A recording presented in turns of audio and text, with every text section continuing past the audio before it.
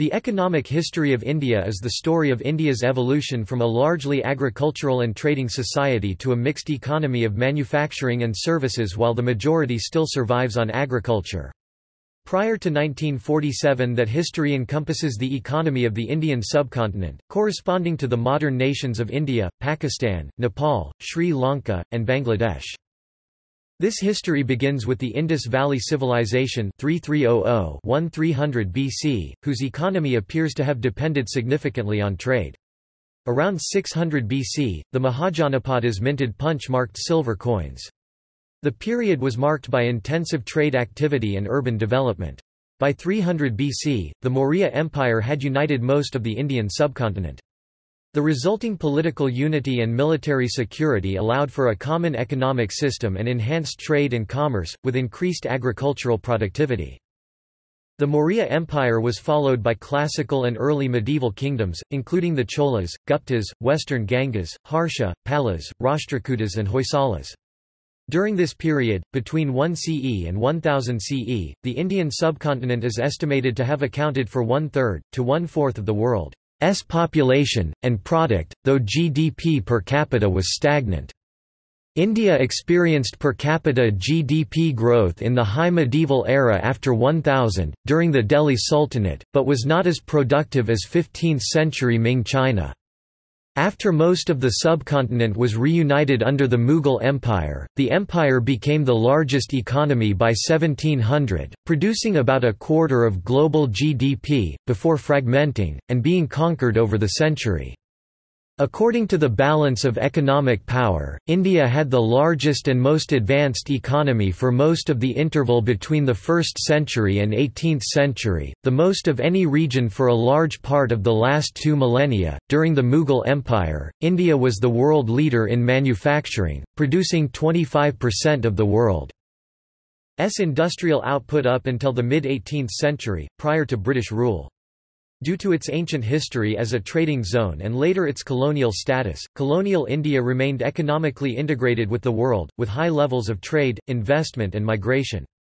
India experienced deindustrialization under British rule, which along with fast economic and population growth in the Western world resulted in India's share of the world economy declining from 24.4% in 1700 to 4.2% in 1950, and its share of global industrial output declining from 25% in 1750 to 2% in 1900. The Republic of India, founded in 1947, adopted central planning for most of its independent history, with extensive public ownership, regulation, red tape and trade barriers.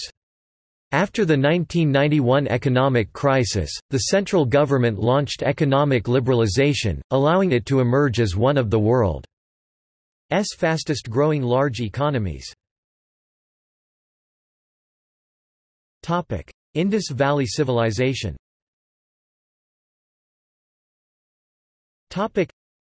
Indus Valley Civilization, the first known permanent and predominantly urban settlement, flourished between 3500 BCE and 1800 BCE. It featured an advanced and thriving economic system. Its citizens practiced agriculture, domesticated animals, made sharp tools and weapons from copper, bronze and tin and traded with other cities. Evidence of well-laid streets, layouts, drainage system and water supply in the valley's major cities, Dholavira, Harappa, Lothal, Mohenjo-Daro and Rakhigarhi reveals their knowledge of urban planning. Ancient and medieval characteristics.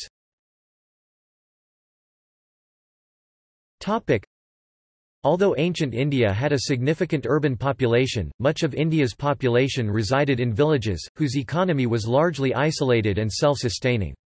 Agriculture was the predominant occupation and satisfied a village's food requirements while providing raw materials for hand-based industries such as textile, food processing and crafts. Besides farmers, people worked as barbers, carpenters, doctors, Ayurvedic practitioners, goldsmiths and weavers. Religion. Religion played an influential role in shaping economic activities. Pilgrimage towns like Allahabad, Benares, Nasik and Puri, mostly centered around rivers, developed into centers of trade and commerce. Religious functions, festivals and the practice of taking a pilgrimage resulted in an early version of the hospitality industry. Economics in Jainism is influenced by Mahavira and his philosophy. He was the last of the 24 Tirthankars, who spread Jainism. Relating to economics, he explained the importance of the concept of anekanta, non-absolutism. Family business.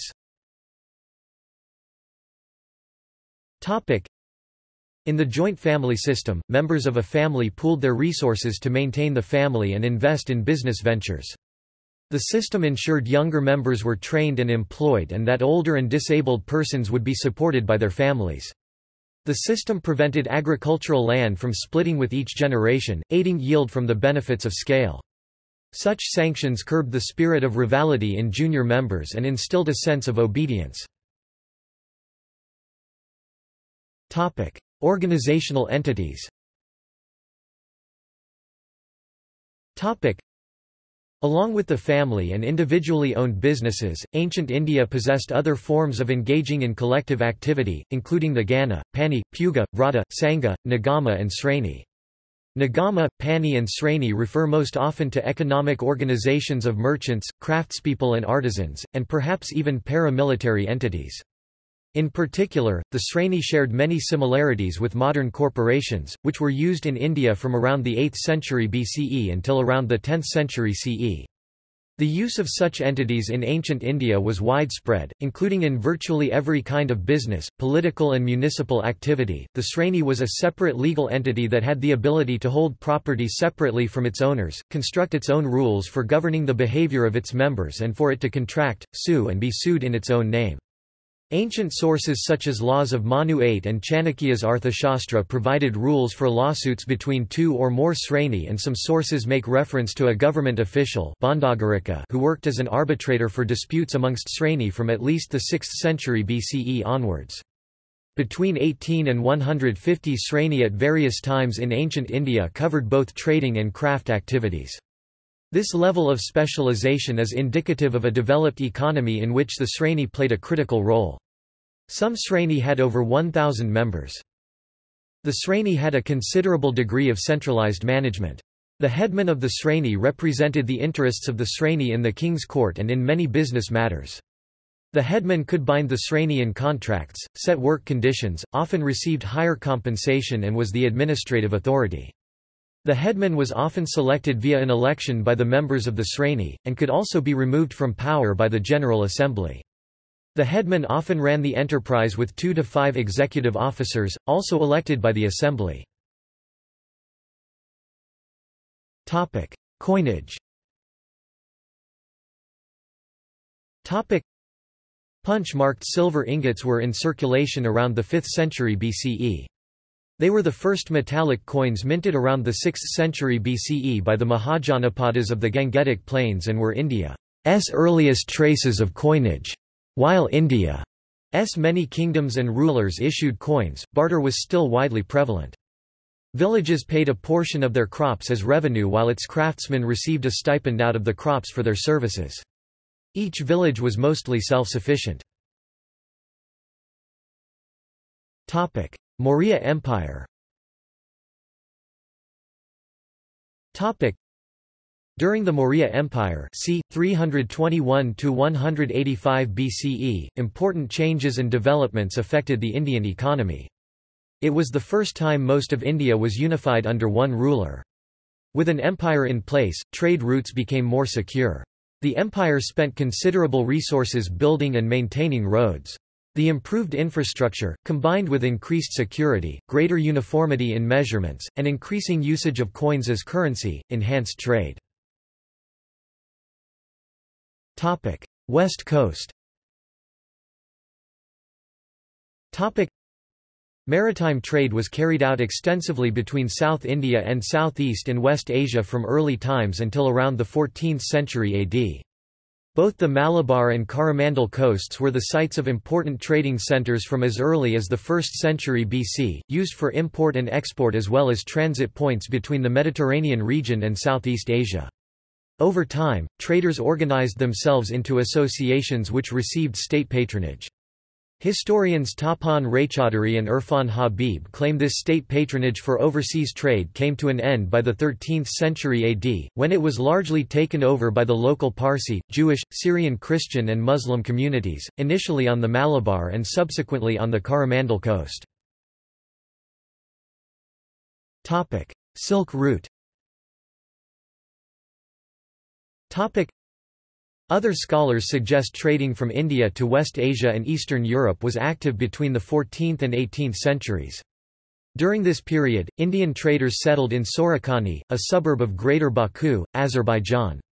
These traders built a Hindu temple, which suggests commerce was active and prosperous for Indians by the 17th century. Further north, the Saurashtra and Bengal coasts played an important role in maritime trade, and the Gangetic Plains and the Indus Valley housed several centers of river-borne commerce. Most overland trade was carried out via the Khyber Pass connecting the Punjab region with Afghanistan and onward to the Middle East and Central Asia. Although many kingdoms and rulers issued coins, barter was prevalent. Villages paid a portion of their agricultural produce as revenue to the rulers, while their craftsmen received a part of the crops at harvest time for their services. Delhi Sultanate. Before and during the Delhi Sultanate 1206 to 1526 CE, Islam underlay a cosmopolitan civilization. It offered wide-ranging international networks, including social and economic networks. They spanned large parts of Afro-Eurasia, leading to escalating circulation of goods, peoples, technologies and ideas. While initially disruptive, the Delhi Sultanate was responsible for integrating the Indian subcontinent into a growing world system. India's GDP per capita was lower than the Middle East from 1 CE 16% lower to 1000 CE about 40% lower, but by the late Delhi Sultanate era in 1500, India's GDP per capita approached that of the Middle East. GDP estimates. According to economic historian Angus Maddison in Contours of the World Economy, 1–2030 CE, Essays in Macroeconomic History, India had the world's largest economy from 1 CE to 1000 CE. However, productivity did not grow during the period. Between 1000 and 1500, in the High Medieval era during the Delhi Sultanate, India began to experience GDP growth, but more slowly than East Asia, which overtook India to become the world's most productive region. Ming China and India remained the largest economies through 1600. India experienced its fastest economic growth under the Mughal Empire, during the 16th–18th centuries, boosting Mughal India above Qing China by 1700. Mughal Empire. The Mughal India's 1526 to 1858 economy was prosperous into the early 18th century. Parthasarathi estimated that 28,000 tons of bullion, mainly from the New World, flowed into the Indian subcontinent between 1600 and 1800, equating to 20% of the world's production in the period. An estimate of the annual income of Emperor Akbar the Great's treasury, in 1600, is £17.5 million, in contrast to the tax take of Great Britain 200 years later, in 1800, totalled £16 million. The South Asia region, in 1600, was estimated to be the second largest in the world, behind China. By the late 17th century, the Mughal Empire was at its peak and had expanded to include almost 90% of South Asia. It enforced a uniform customs and tax administration system. In 1700, the exchequer of the Emperor Aurangzeb reported an annual revenue of more than £100 million, or $450 million, more than 10 times that of his contemporary Louis XIV of France, while controlling just 7 times the population.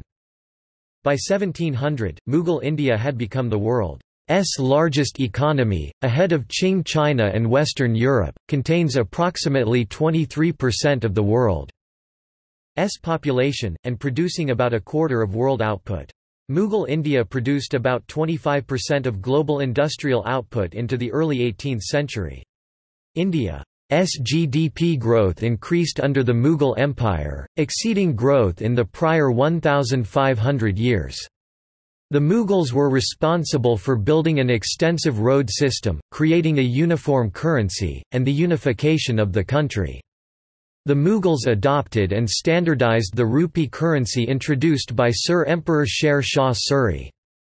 The Mughals minted tens of millions of coins, with purity of at least 96%, without debasement until the 1720s. The empire met global demand for Indian agricultural and industrial products. Cities and towns boomed under the Mughal Empire, which had a relatively high degree of urbanization. 15% of its population lived in urban centers, more urban than Europe at the time and British India in the 19th century. Multiple cities had a population between 250,000 and 500,000 people, while some including Agra in Agra Suba hosted up to 800,000 people and Dhaka in Bengal Suba with over 1 million.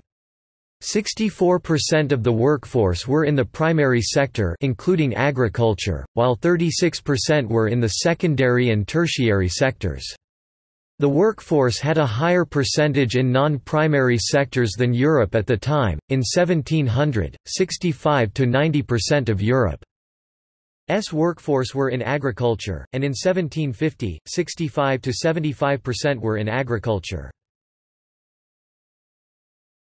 Topic: Agriculture.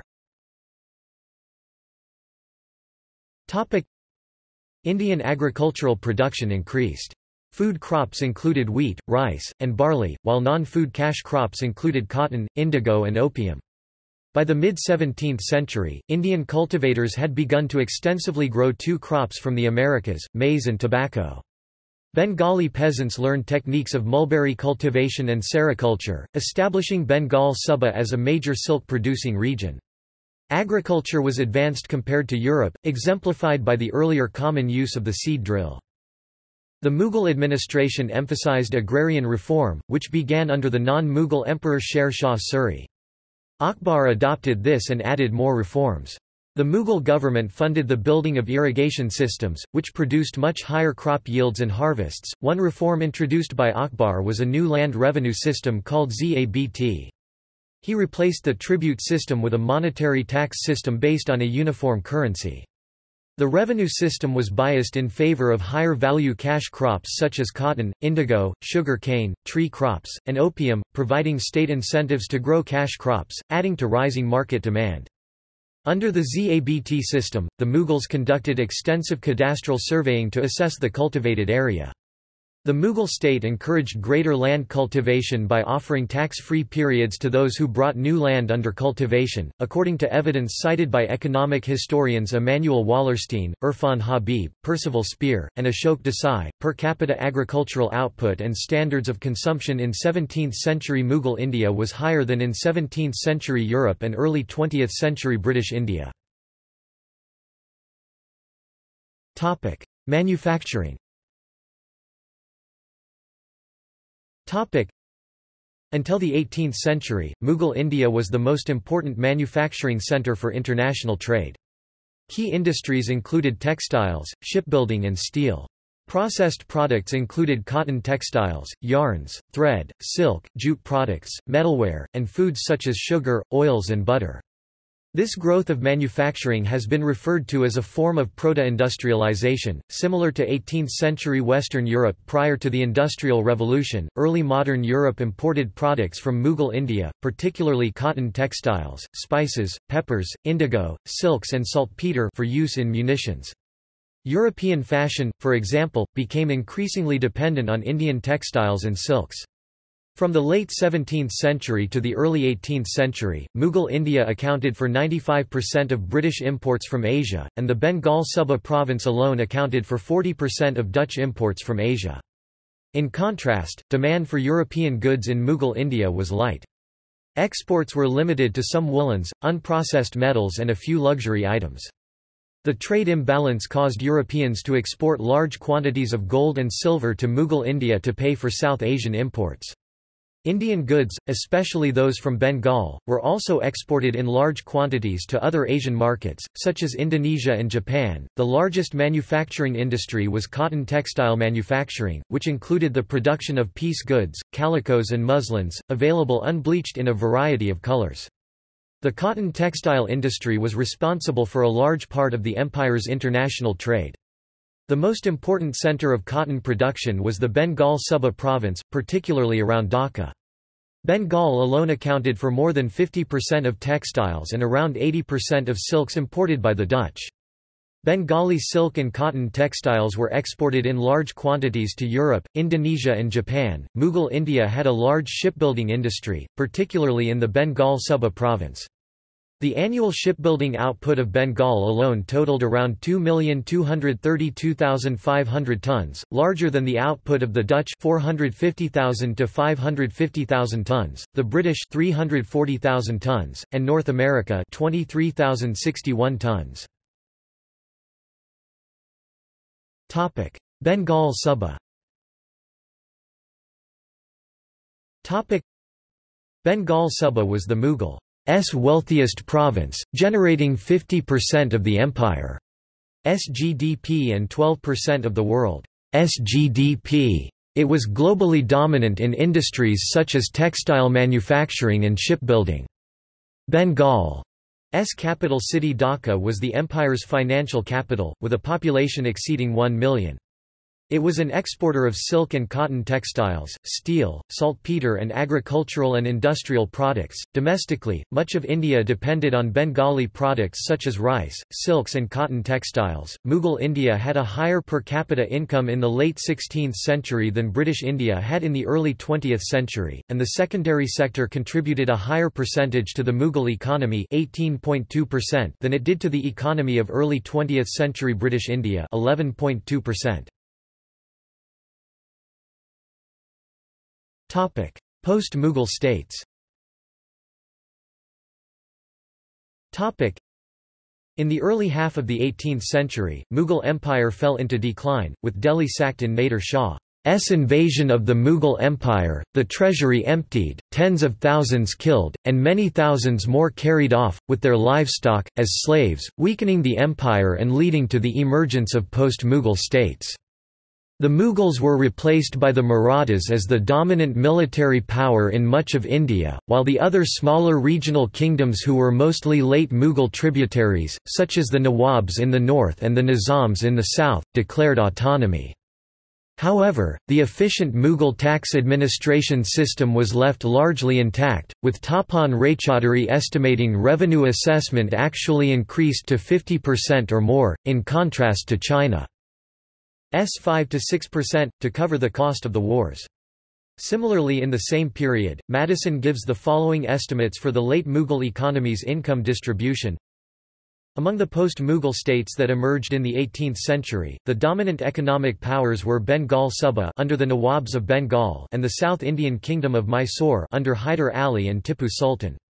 The former was devastated by the Maratha invasions of Bengal, which experienced 6 invasions, over a decade, claimed to have killed hundreds of thousands, and weakened the territory's economy to the point the Nawab of Bengal agreed to a peace treaty with the Marathas. The agreement made Bengal Suba a tributary to the Marathas, agreeing to pay 1.2 million rupees in tribute annually, as the Chauth of Bengal and Bihar.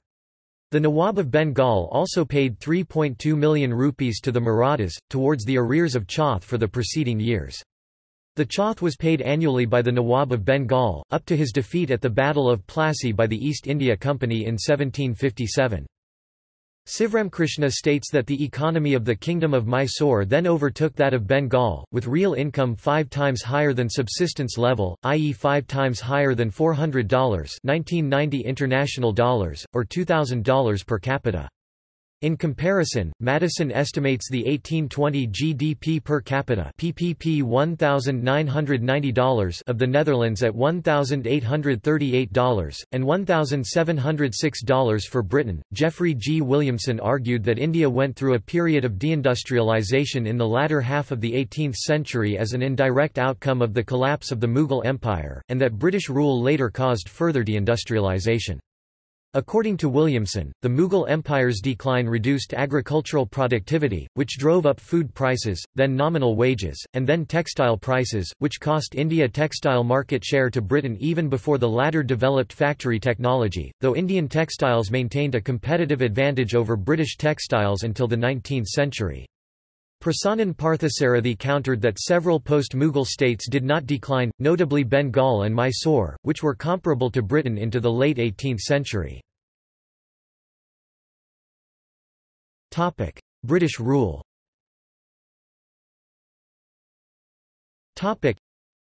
The British East India Company conquered Bengal Suba at the Battle of Plassey in 1757. After gaining the right to collect revenue in Bengal in 1765, the East India Company largely ceased importing gold and silver, which it had hitherto used to pay for goods shipped back to Britain. In addition, as under Mughal rule, land revenue collected in the Bengal Presidency helped finance the company's wars in other parts of India.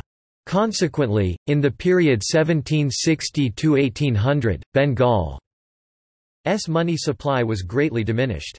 The closing of some local mints and close supervision of the rest, the fixing of exchange rates and the standardization of coinage added to the economic downturn. During the period 1780–1860, India changed from an exporter of processed goods paid for in bullion to an exporter of raw materials and a buyer of manufactured goods.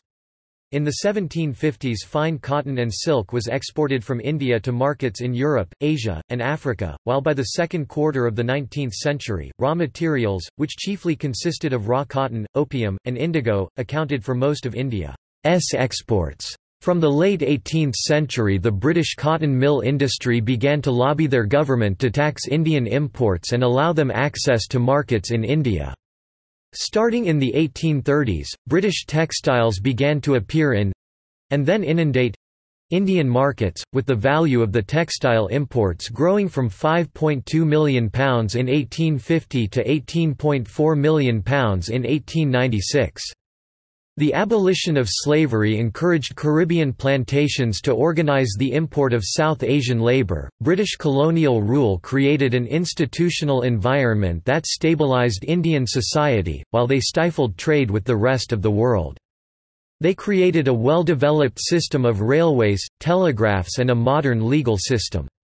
This infrastructure was mainly geared towards the exploitation of resources, leaving industrial development stalled and agriculture unable to feed a rapidly accelerating population.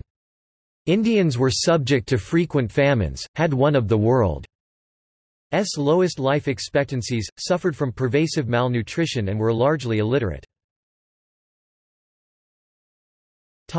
Relative decline in productivity. India accounted for 25% of the world's industrial output in 1750, declining to 2% of the world's industrial output in 1900. Britain replaced India as the world's largest textile manufacturer in the 19th century. In terms of urbanization, Mughal India had a higher percentage of its population 15% living in urban centres in 1600 than British India did in the 19th century. Several economic historians claimed that in the 18th century real wages were falling in India, and were far below European levels. This has been disputed by others, who argued that real wage decline occurred in the early 19th century, or possibly beginning in the late 18th century, largely as a result of globalization forces. Klingingsmith and Williamson argue India deindustrialized, in the period between 1750 and 1860, due to two very different causes, before reindustrialization.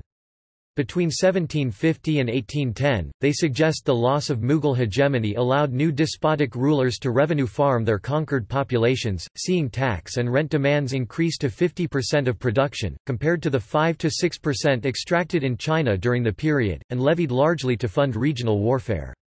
Combined with the use of labor and livestock for martial purposes, grain and textile prices were driven up, along with nominal wages, as the populace attempted to meet the demands, reducing the competitiveness of Indian handicrafts, and impacting the regional textile trade.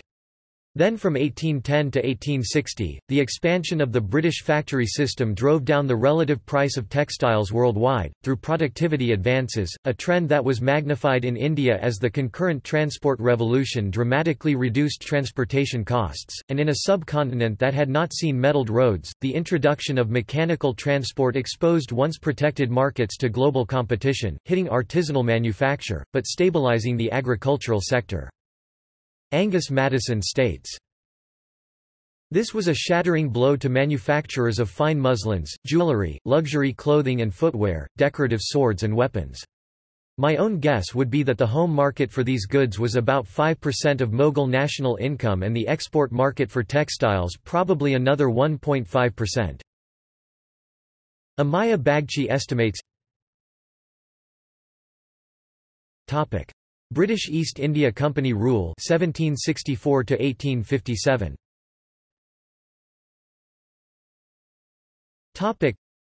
During this period, the East India Company began tax administration reforms in a fast expanding empire spread over 250 million acres, 1 million square kilometers, or 35% of Indian domain.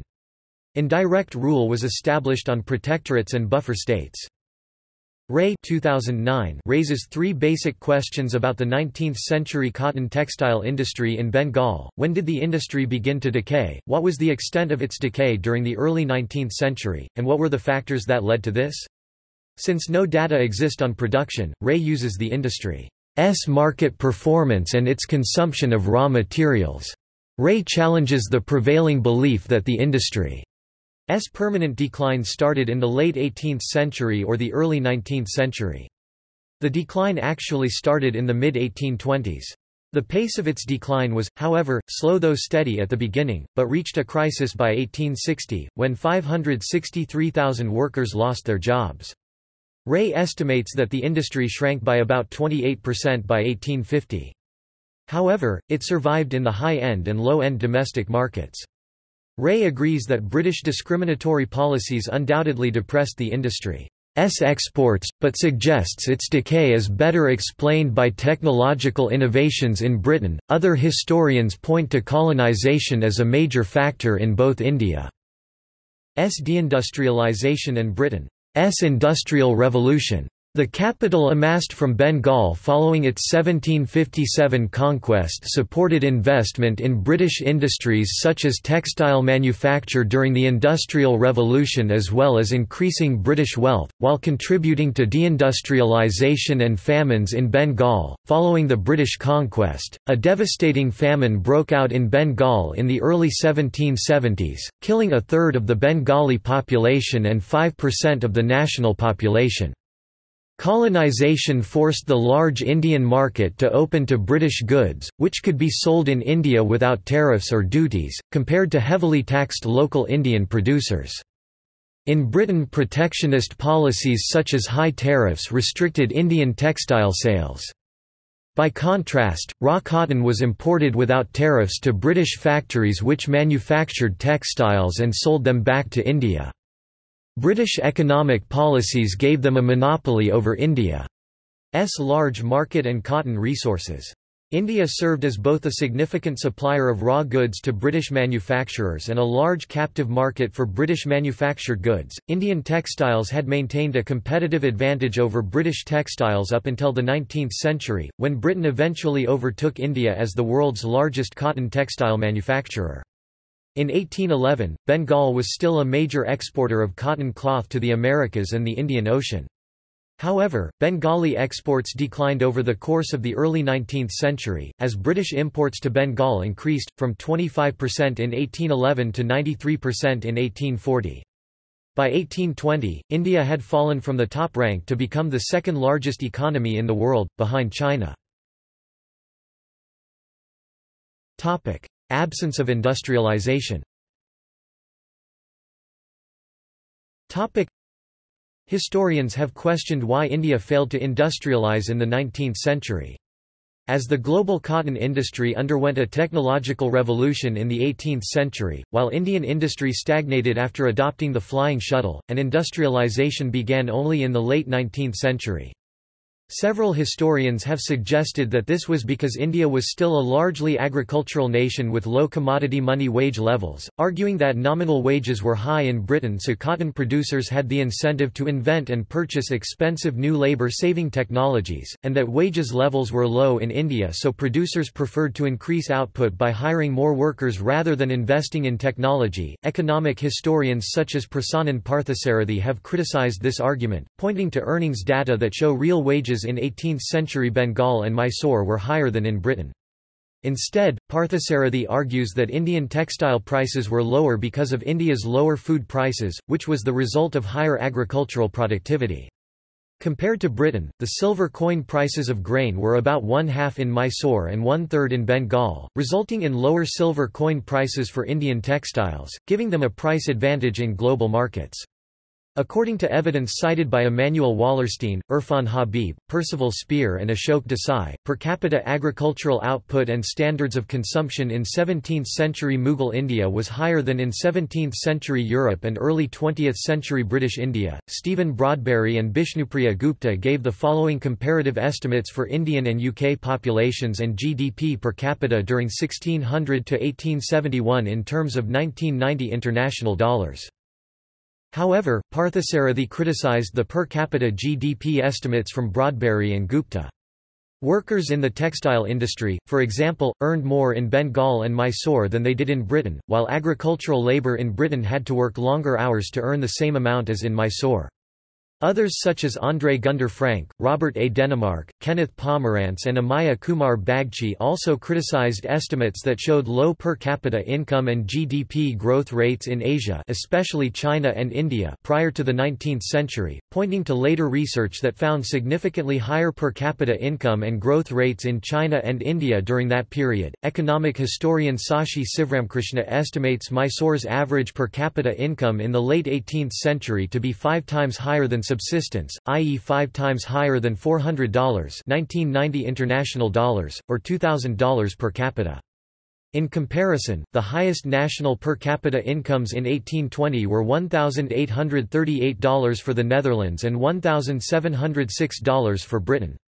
According to economic historian Paul Barock, India as well as China had a higher GDP per capita than Europe in 1750.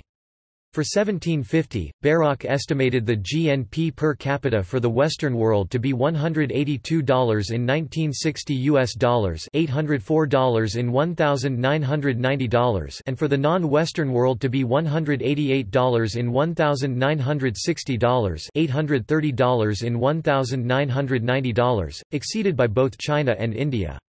Other estimates he gives include $150–190 for England in 1700 and $160–210 for India in 1800. Barock estimated that it was only after 1800 that Western European per capita income pulled ahead. British Raj 1858 to 1947.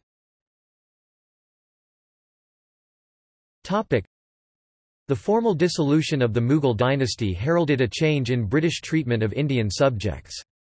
During the British Raj, massive railway projects were begun in earnest and government jobs and guaranteed pensions attracted a large number of upper caste Hindus into the civil service for the first time. British cotton exports absorbed 55% of the Indian market by 1875. In the 1850s the first cotton mills opened in Bombay, posing a challenge to the cottage-based home production system based on family labor. The Great Depression of 1929 had a small direct impact on traditional India, with relatively little impact on the modern secondary sector. The government did little to alleviate distress, and was focused mostly on shipping gold to Britain. The worst consequences involved deflation, which increased the burden of the debt on villagers. Total economic output did not decline between 1929 and 1934. The worst hit sector was jute, based in Bengal, which was an important element in overseas trade. It had prospered in the 1920s but prices dropped in the 1930s. Employment also declined, while agriculture and small-scale industry exhibited gains. The most successful new industry was sugar, which had meteoric growth in the 1930s. The newly independent but weak Union government's treasury reported annual revenue of £334 million in 1950. In contrast, Nizam Asaf Jah VII of South India was widely reported to have a fortune of almost £668 million then. About one-sixth of the national population were urban by 1950. A US dollar was exchanged at 4.79 rupees. Fall of the rupee. See also, the crisis of silver currency and banknotes 1750–1870. After its victory in the Franco-Prussian War 1870–71, Germany extracted a huge indemnity from France of £200 million, and then moved to join Britain on a gold monetary standard. France, the US, and other industrializing countries followed Germany in adopting gold in the 1870s. Countries such as Japan that did not have the necessary access to gold, or those, such as India, that were subject to imperial policies, remained mostly on a silver standard. Silver-based and gold-based economies then diverged dramatically. The worst affected were silver economies that traded mainly with gold economies. Silver reserves increased in size, causing gold to rise in relative value. The impact on silver-based India was profound, given that most of its trade was with Britain and other gold-based countries. As the price of silver fell, so too did the exchange value of the rupee, when measured against sterling. Agriculture and industry. The Indian economy grew at about 1% per year from 1880 to 1920, matching population growth. The result was no change in income levels. Agriculture was still dominant, with most peasants at the subsistence level. Extensive irrigation systems were built, providing an impetus for growing cash crops for export and for raw materials for Indian industry, especially jute, cotton, sugarcane, coffee, and tea. Entrepreneur Jamsetji Tata (1839–1904) began his industrial career in 1877 with the Central India Spinning, Weaving, and Manufacturing Company in Bombay. While other Indian mills produced cheap coarse yarn and later cloth using local short staple cotton and simple machinery imported from Britain, Tata did much better by importing expensive longer stapled cotton from Egypt and buying more complex ring spindle machinery from the United States to spin finer yarn that could compete with imports from Britain. In the 1890s, Tata launched plans to expand into the heavy industry using Indian funding. The Raj did not provide capital, but aware of Britain's declining position against the US and Germany in the steel industry, it wanted steel mills in India, so it promised to purchase any surplus steel Tata could not otherwise sell. The Tata Iron and Steel Company (TISCO), headed by his son Dorabji Tata (1859–1932), opened its plant at Jamshedpur in Bihar in 1908. It became the leading iron and steel producer in India, with 120,000 employees in 1945. TISCO became an India's symbol of technical skill, managerial competence, entrepreneurial flair, and high pay for industrial workers. Railways. British investors built a modern railway system in the late 19th century. It became the then fourth largest in the world and was renowned for the quality of construction and service.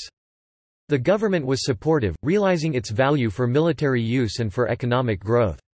The railways at first were privately owned and operated, and run by British administrators, engineers and skilled craftsmen.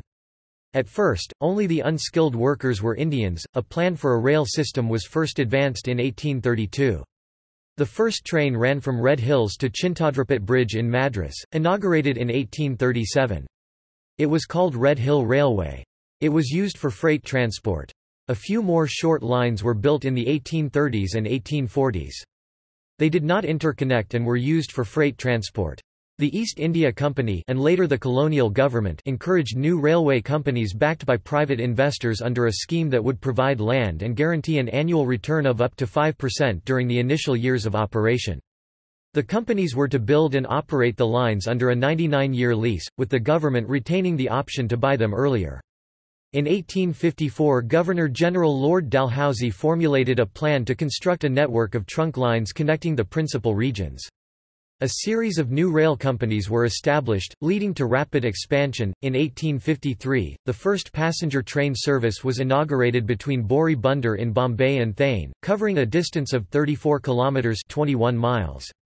The route mileage of this network increased from 1,349 kilometers (838 miles) in 1860 to 25,495 kilometers (15,842 miles) in 1880, mostly radiating inland from the port cities of Bombay, Madras and Calcutta.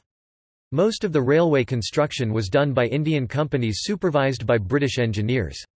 The system was sturdily built.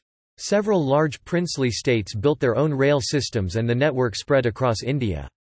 By 1900, India had a full range of rail services with diverse ownership and management, operating on broad, meter and narrow gauge networks. In the First World War, the railways were used to transport troops and grains to Bombay and Karachi en route to Britain, Mesopotamia and East Africa. With shipments of equipment and parts from Britain curtailed, maintenance became much more difficult. Critical workers entered the army, workshops were converted to make artillery, some locomotives and cars were shipped to the Middle East. The railways could barely keep up with the increased demand. By the end of the war, the railways had deteriorated badly. In the Second World War, the railways' rolling stock was diverted to the Middle East, and the railway workshops were again converted into munitions workshops. This severely crippled the railways. Hedrick argues that both the Raj lines and the private companies hired only European supervisors, civil engineers and even operating personnel, such as locomotive engineers. The government's stores policy required that bids on railway contracts be submitted to the India Office in London, shutting out most Indian firms. The railway companies purchased most of their hardware and parts in Britain. Railway maintenance workshops existed in India, but were rarely allowed to manufacture or repair locomotives. Tisco first won orders for rails only in the 1920s.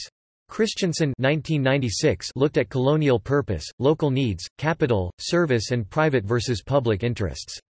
He concluded that making the railways dependent on the state hindered success, because railway expenses had to go through the same bureaucratic budgeting process as did all other state expenses.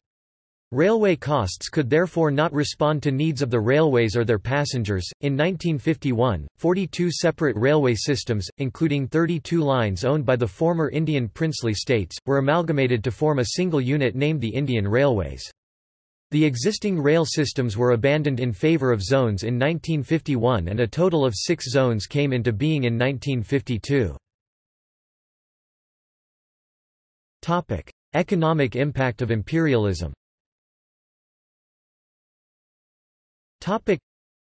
Debate continues about the economic impact of British imperialism on India. The issue was first raised by Edmund Burke, who in the 1780s vehemently attacked the East India Company, claiming that Warren Hastings and other top officials had ruined the Indian economy and society. Indian historian Rajat Kanta Ray (1998) continued this line of reasoning, saying that British rule in the 18th century took the form of plunder and was a catastrophe for the traditional economy. According to the economic drain theory, supported by Ray, the British depleted food, and money stocks and imposed high taxes that helped cause the terrible famine of 1770, which killed a third of the people of Bengal. British historian P. J. Marshall reinterpreted the view that the prosperity of the Mughal era gave way to poverty and anarchy, arguing that the British takeover was not a sharp break with the past. British control was delegated largely through regional rulers and was sustained by a generally prosperous economy through the 18th century, except for the frequent, deadly famines. Marshall notes the British raised revenue through local tax administrators and kept the old Mughal tax rates. Instead of the Indian nationalist account of the British as alien aggressors, seizing power by brute force and impoverishing the region, Marshall presents a British nationalist interpretation in which the British were not in full control, but instead were controllers in what was primarily an Indian-run society and in which their ability to keep power depended upon cooperation with Indian elites. Marshall admitted that much of his interpretation is rejected by many historians. The Bank of England records the Indian Reserve Bank held a positive balance of £1,160 million, with it, on 14 July 1947, and that British India maintained a trade surplus, with the United Kingdom, for the duration of the British Raj e.g. Source: Indian Sterling Balances, p. 2, 15 January 1, 1947, Bank of England Bow, OV 56/55. British Raj's impact on productivity. Modern economic historians have blamed the colonial rule for the dismal state of India's economy, with investment in Indian industries limited since it was a colony. Under British rule, India's native manufacturing industries shrank. During the British East India Company's rule in India, production of food crops declined, mass impoverishment and destitution of farmers and numerous famines. The economic policies of the British Raj caused a severe decline in the handicrafts and handloom sectors, with reduced demand and dipping employment. The yarn output of the handloom industry, for example, declined from £419 million in 1850 to £240 million in 1900. The result was a significant transfer of capital from India to England, which led to a massive drain of revenue rather than any systematic effort at modernisation of the Indian economy. There is no doubt that our grievances against the British Empire had a sound basis. As the painstaking statistical work of the Cambridge historian Angus Maddison has shown, India's share of world income collapsed from 22.6% in 1700, almost equal to Europe's share of 23.3% at that time, to as low as 3.8% in 1952. Indeed, at the beginning of the 20th century, the brightest jewel in the British Crown was the poorest country in the world in terms of per capita income. Republic of India.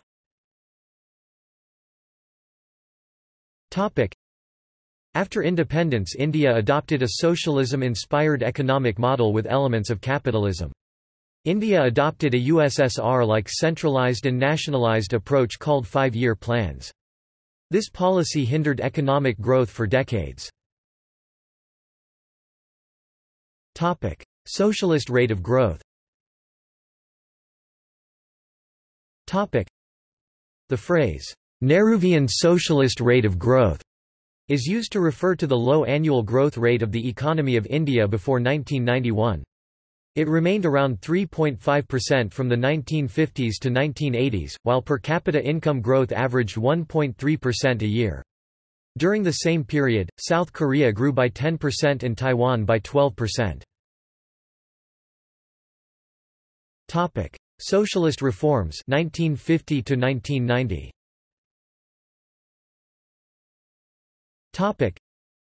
In 1975 India's GDP in 1990 US dollars was $545 billion, $1,561 billion in the USSR, $1,266 billion in Japan, and $3,517 billion in the US. Before independence, a large share of tax revenue was generated by the land tax. Thereafter, land taxes steadily declined as a share of revenues. The economic problems inherited at independence were exacerbated by the costs associated with the partition, which had resulted in about 2 to 4 million refugees fleeing past each other across the new borders between India and Pakistan. Refugee settlement was a considerable economic strain. Partition divided India into complementary economic zones. Under the British, jute and cotton were grown in the eastern part of Bengal, East Pakistan, after 1971, Bangladesh, but processing took place mostly in the western part of Bengal, which became the Indian state of West Bengal. As a result, after independence, India had to convert land previously used for food production to cultivate cotton and jute. Growth continued in the 1950s. The rate of growth was less positive than India's politicians expected. Toward the end of Nehru's term as Prime Minister, India experienced serious food shortages. Beginning in 1950, India faced trade deficits that increased in the 1960s. The Government of India had a major budget deficit and therefore could not borrow money internationally or privately. As a result, the government issued bonds to the Reserve Bank of India, which increased the money supply, leading to inflation.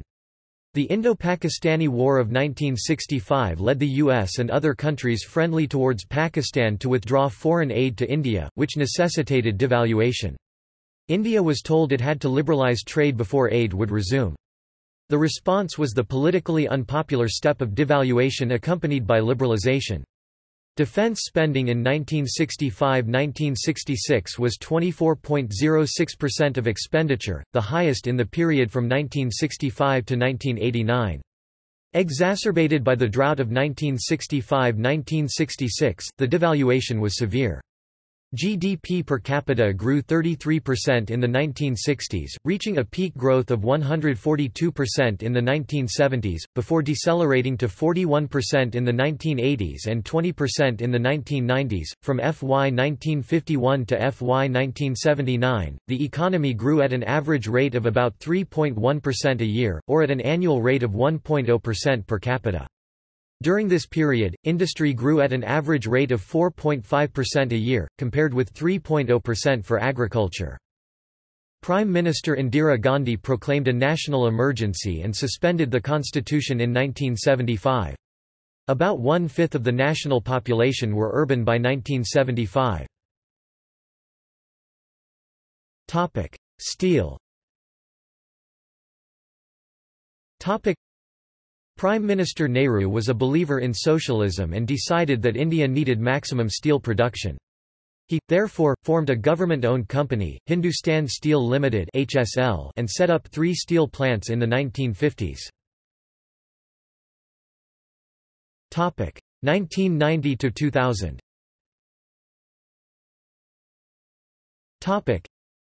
Economic liberalization in India in the 1990s and first decade of the 21st century led to large economic changes. About one-fourth of the national population was urban by 2000. 2000–present. The Indian steel industry began expanding into Europe in the 21st century. In January 2007, India's Tata bought European steel maker Corus Group for $11.3 billion. In 2006, Middle Steel, based in London but with Indian management, acquired Arcelor for $34.3 billion to become the world's biggest steelmaker. ArcelorMittal, with 10% of world output. The GDP of India in 2007 was estimated at about 8% that of the US. The government started the Golden Quadrilateral Road Network connecting Delhi, Chennai, Mumbai and Kolkata with various Indian regions. The project, completed in January 2012, was the most ambitious infrastructure project of independent India. The top 3% of the population still earn 50% of GDP.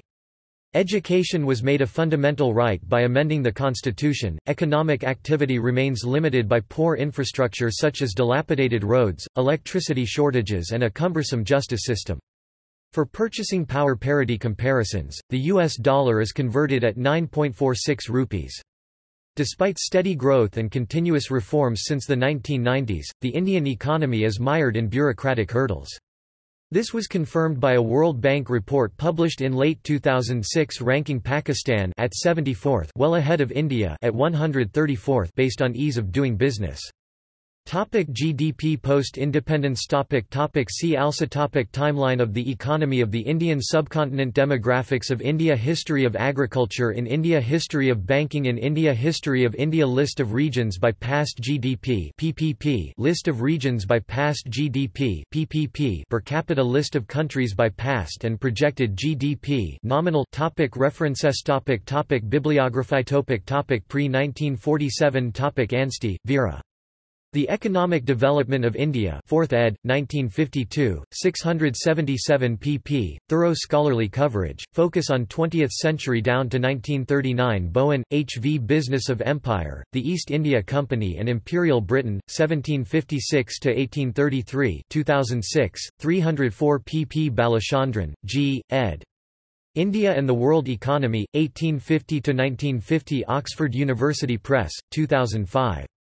ISBN 0-19-567234-8.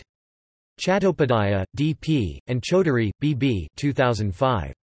Economic History of India from 18th to 20th Century. New Delhi, Centre for Studies in Civilizations. Chaudhary, K. N. Trade and Civilization in the Indian Ocean, An Economic History from the Rise of Islam to 1750 1985, Derbyshire, I.D. 1987, Economic Change and the Railways in North India, 1860–1914, Population Studies, 21 521–45, doi, 10.1017 per seconds 00267449 extension 000099197, JSTOR 312641. Romesh C. The Economic History of India under Early British Rule, first published 1902, 2001 edition by Routledge, ISBN 978-0-415-24493-0. Farney, D. A. 1979, The English Cotton Industry and the World Market, 1815–1896, Oxford, UK, Oxford University Press. pp. 414, ISBN 978-0-19-822478-5. Ludden, David, ed. New Cambridge History of India, An Agrarian History of South Asia 1999. Habib, Irfan, Kumar, Dharma, Raichaudhur, Tapan, eds. 1987.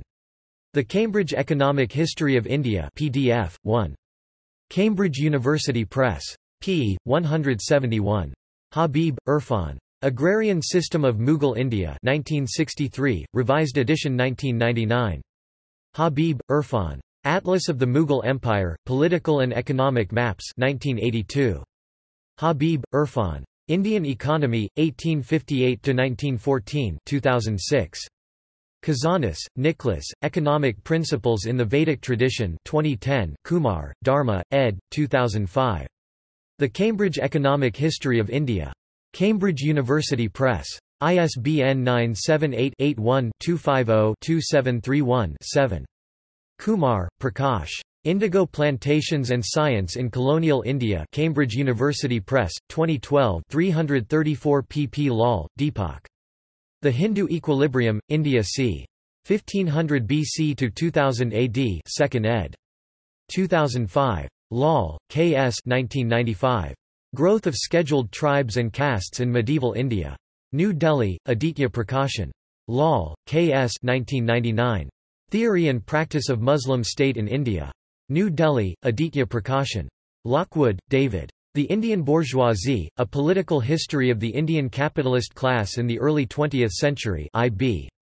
Tories, 2012, 315 pages, focus on Indian entrepreneurs who benefited from the Raj, but ultimately sided with the Indian National Congress. Majumdar, R.C. 2010. Corporate Life in Ancient India. Charleston, South Carolina, Bibliolife. Mahajan, Nupam P. 1999, India's First Coinage. Retrieved 24 February 2005. Micklethwaite, John and Wooldridge, Adrian 2003. The Company, A Short History of a Revolutionary Idea. Modern Library Chronicles. ISBN 0-679-64249-8. Jawaharlal Nehru, The Discovery of India 1946. Pearce, Douglas M. 2006, India Under Colonial Rule 1700–1885, Harlow and London, Pearson Longmans.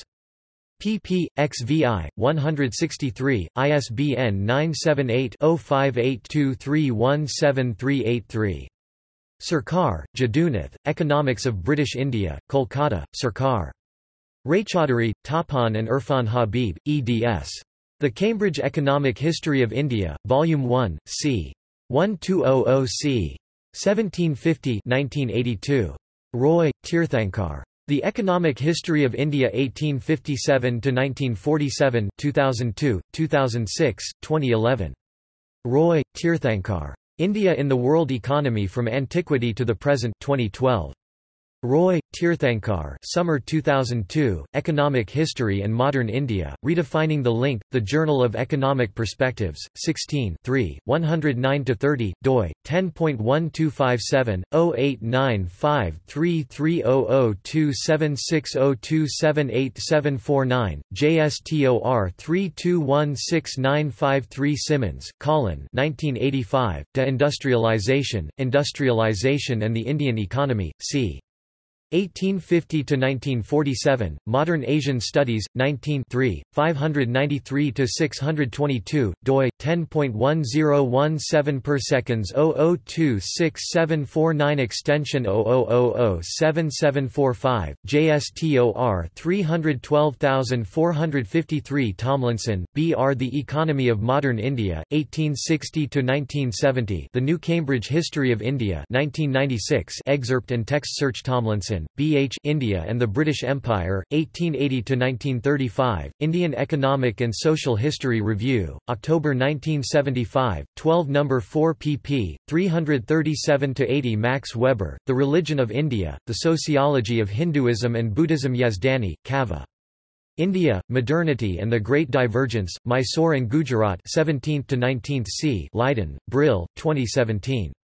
XXXI plus 669 pp. Online review topic Gazetteers and statistics topic The Imperial Gazetteer of India 26 volume, 1908–31, highly detailed description of all of India in 1901, online edition East India statistical abstract relating to British India. H.M. Stationery Office, 1906. Topic since 1947 topic Barden, Pranab. Awakening Giants, Feet of Clay, Assessing the Economic Rise of China and India by Princeton University Press, 2010 172 pages, Dat, Rudar and Sundaram, KPM 1965. Indian Economy 51st Revised ed., 2005. S. Chand. ISBN 81-219-0298-3.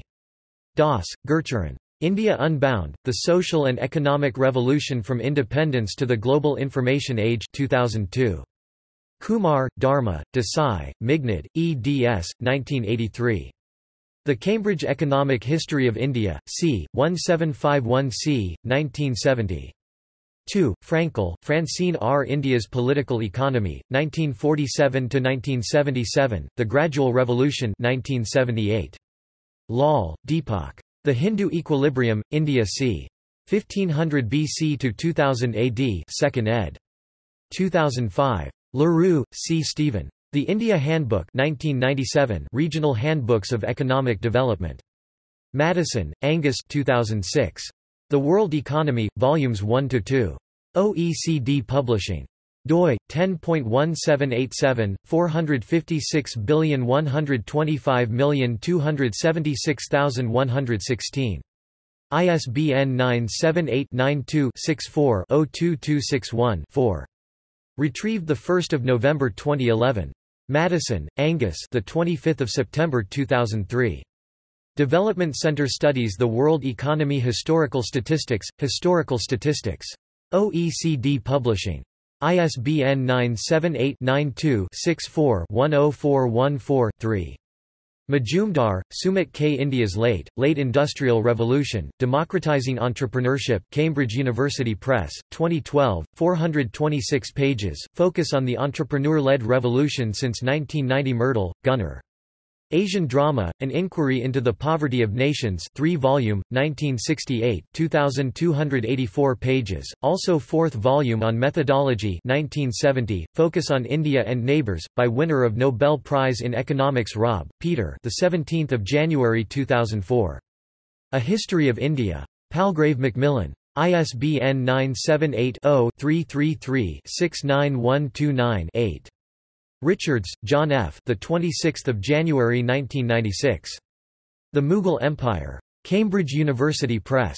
ISBN 9780521566032.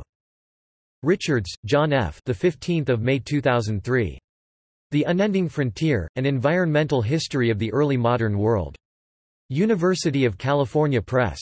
ISBN 978 0 520 93935 6. Roy, Tirthankar. Economic History of India 1857–1947, 3d ed., 2011.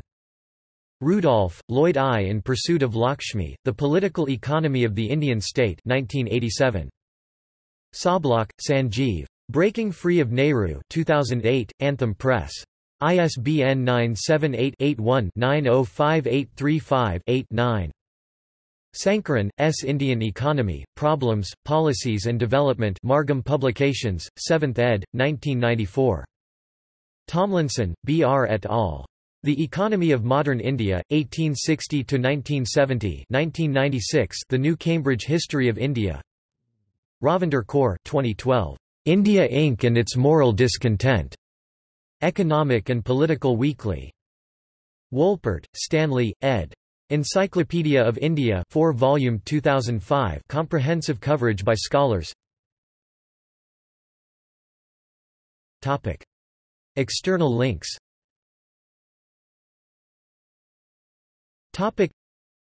Infographic, Share of World GDP Throughout History, Infogram.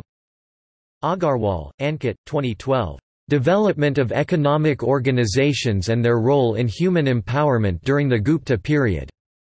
History Today 13, New Delhi, ISSN 2249-748-X.